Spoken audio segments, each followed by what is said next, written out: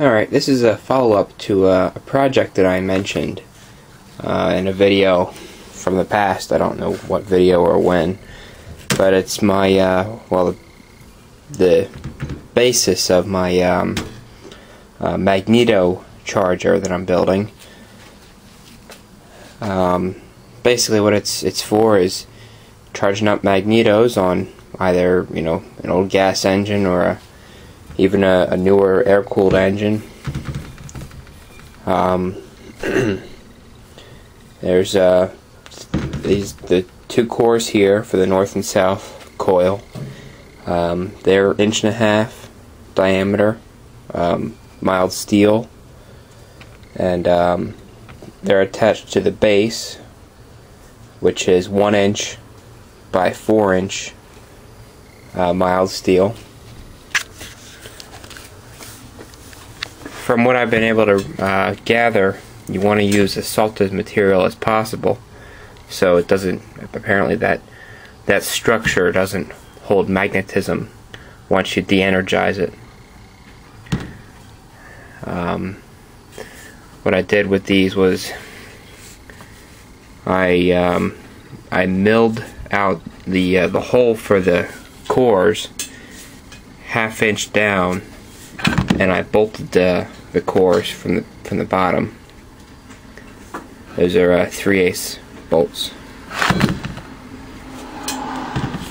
Just thought that would give probably the best way of conducting the magnetic flux around the whole assembly. I was thinking about welding it, but I want to be able to remove these cores. It'll make it a lot easier when I go to wrap the coil. So I figured recessing the core 1/2 inch would give the best metal to metal contact, in a sense. They're a very tight fit in the plate here. There's a little bit of a gap on this side, but they're not a press fit, but they're definitely an interference kind of fit. So, but they're removable nonetheless. And these bolts are pretty long. These bolts run up probably to about tip of my finger there. So they're about 2.5 inches long. So there's a good path for the flux to conduct through. And then at the top of the cores, I have some leftover steel here. I'm going to cut this down, but you'll have the top for the poles. That'll be roughly 3/4 of its size right now, one on each side.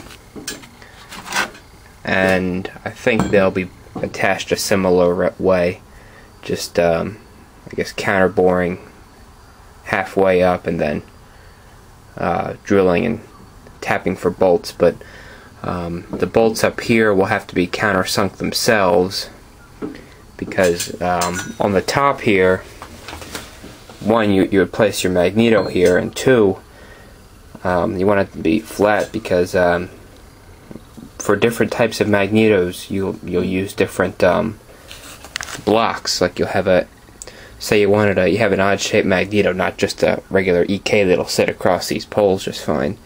You have something odd. You would use I'll have to machine some blocks. You can get different heights or different steps or whatever will allow the magnetic field to conduct the best into the actual magnet you're working on, whatever will minimize air gap the most. So this one here is pretty big yet. I'll probably be able to make some blocks out of this one. Like I said, the top will probably only be maybe 3 inches by 3 inches, thereabouts.